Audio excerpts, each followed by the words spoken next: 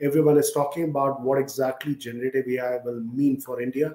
This is a session in the form of a duologue, which is coming up. And for that, we have two gentlemen.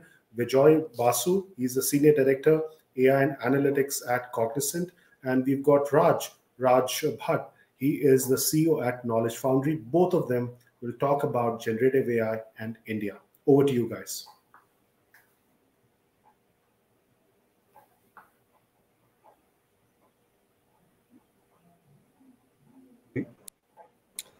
Thanks, Samir and Bhaskar, for the introduction. So myself and Raj today will be talking about examples of how generative AI is being used in India, the AI for Bharat initiative, and Bharat GPT.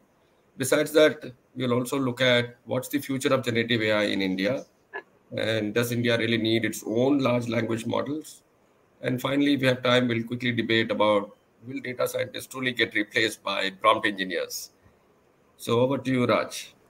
Thanks, Vijoy. And let me first start about talking about the AI for Bharat initiative. It was an initiative started in 2018 by 4 professors, 2 from IIT Madras, 1 from IIT Kanpur, and 1 from the Wadhwani Institute. And they've carried that forward, and other researchers have joined that initiative to truly make it a pan-India kind of initiative. It's based in IIT Madras. They got a grant from Nandan Nilikani, and that's where they're based. Their work spans across translation, transliteration, speech recognition, language understanding, language generation, and text-to-speech. And let me talk a little bit about the few models and the few databases that they have published. For translation, they have an open source data set called Samanantar, which spans 12 Indian languages. They have a model, LLM model called IndicTrans for translation. Then transliteration, which is basically changing of words from one script to another script, from Devanagari to say Kannada script or to English script, for example. They have data sets and benchmarks. They have a data set called Aksharantar, and they have a model, a large language model called IndicXLIT. And this is for 20 different languages. I encourage everyone to take a look at it, to take a look at the models and the data sets. It's available at aiforBharat.iitm.ac.in, so on the IIT Madras website. Then for speech recognition, they have 9 different languages they've done work. Open source model is called IndicWave to WEC. And likewise, for language understanding, they have IndicBird. And language generation, they have a language generation model called IndicBard, which is as close as it comes to LLM and generative AI. Of course, many of these are in the open source, so everyone's welcome to take a look at it and build products on top of that. Let's talk about how some companies have been using these models and building products for Indian companies. Over to you, Vijoy, to talk about Bharat GPT. Thanks, Raj. So Bharat GPT is obviously a chat as a service, just like ChatGPT. It's something that's unique and for the customers and users of India. A company in India is built, and so it's a in India for India kind of a story that we have similar to the ChatGPT. There are multiple places where this has been deployed. Primarily one would be is Ask Sarkar, which is about where people can ask queries to the government in specific areas and get feedback from in a chat format from what the government is doing and what services can be made available to them, what are available online, what are available at door-to-step delivery kind of. So that's an area that's been used by the government of India. The other one, obviously, we all use train travel. We use IRCTC to book tickets. We have seen the Ask Disha that's available there for chat queries. So that's been enhanced with this Bharat GPT, which is a great example of ability to be able to book in multiple Indian languages. Currently, it's at 9. We'll go up to 12. And given India is a very large set of diverse languages that we speak, right from the north to the south, the east to the west, it is very essential that we have ability to be able to have large language models that support in Indic languages. So the other areas that that has also been used is the state road transport corporations, where they're using this Bharat GPT to be able to provide real-time updates to the users of over the bus journeys, so that they can find information about where the buses are, what time their departures are, and they can plan their travel according to that. So there's a lot of work happening in the Bharat GPT space. Besides that, I think additionally, I would say, there was the whole AI strategy that was kicked off by Niti Aayog in 2018. And as part of it, one of the key things that was looked at was, how do we make ourselves self-reliant? And with generative AI now becoming very popular, we need a lot of supercomputing power. And the Ministry of IT has recently just launched the um, supercomputing specifically dedicated for generative AI called Eravat, which is a step in the right direction for us to be able to, productionize large language models specific to India for our use cases. NASSCOM, in partnership with multiple industry leaders, has also, this is a very difficult thing given the regulatory issues around AI. So they put together guidelines on generative AI, which is a very good thing, because now we will have certain guardrails around which we can leverage to be able to guard the privacy of the data that we will have. So this has come out from NASSCOM, and my hope is that all of us will use and leverage this going forward. Raj, you want to talk about the future of generative AI in India? Yeah, I think thanks, Vijoy, for that overview of what is happening in the industry.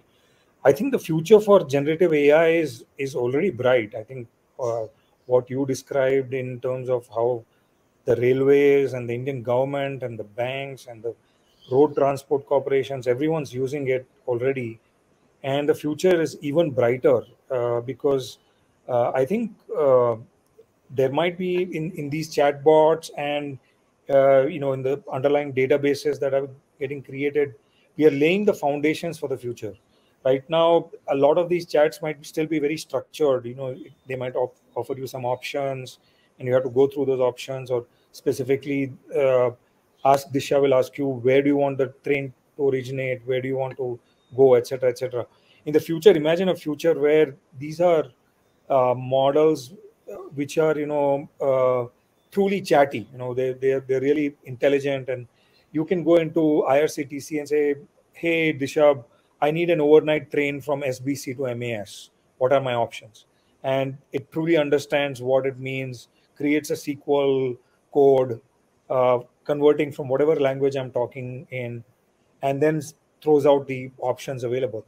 That's a real possibility, right? So that's just an example, but I can see all those kind of possibilities which are domain specific but yet are very intelligent coming up in the future. And all the company that is behind this chatbot needs to do is update the language model at the back end and let it loose, and people will start interacting with that model, and that'll truly be when generative AI would have come of age in India.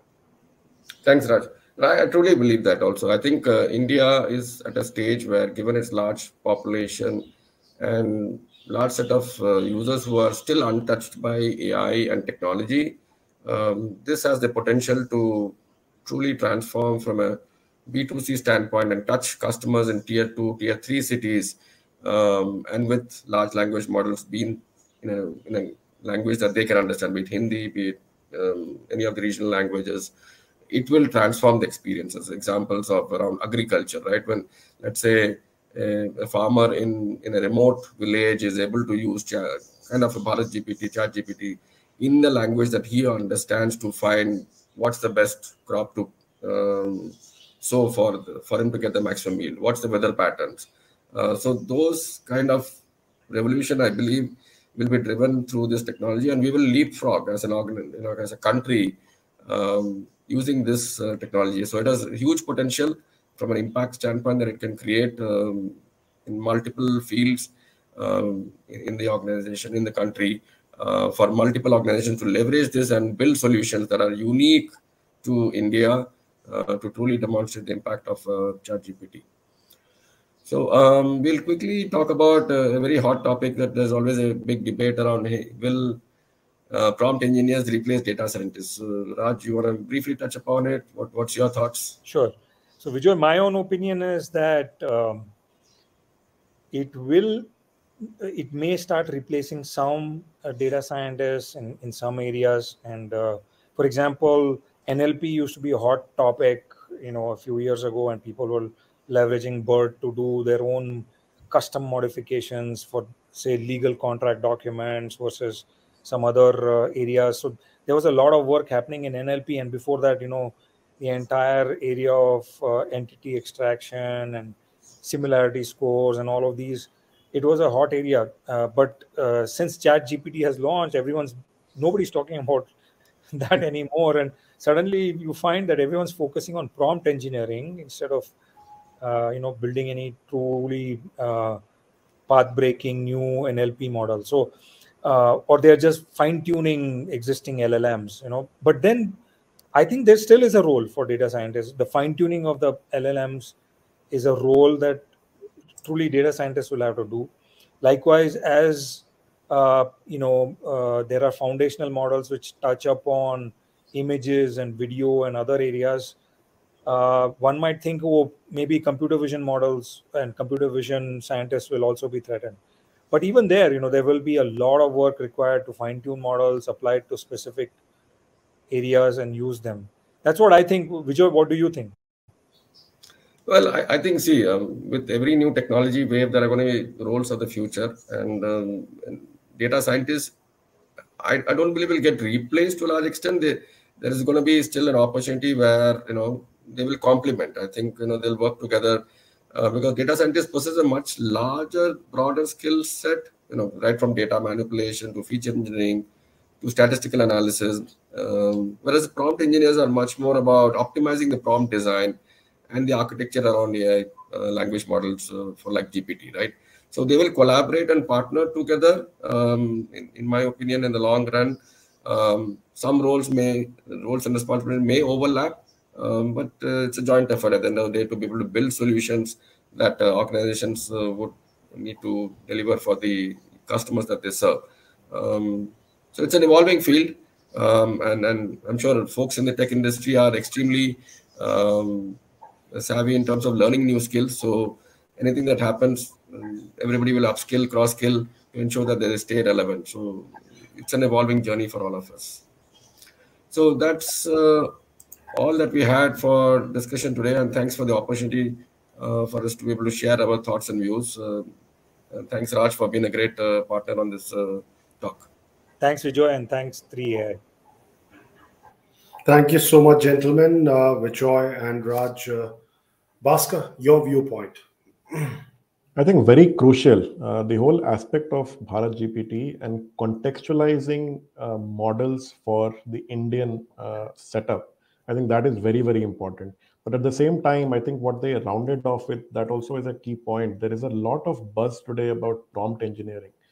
As rightly pointed out by Raj and Vijoy, I think it's a short-lived phenomena. End of the day, you need the right data scientists to fine-tune your models. You need some data engineers to be doing some of the heavy lifting at the back end of what is required to even drive these models in the first place. So these are emerging things that are there, but relevance of human beings as co-pilots to any system that we develop will remain.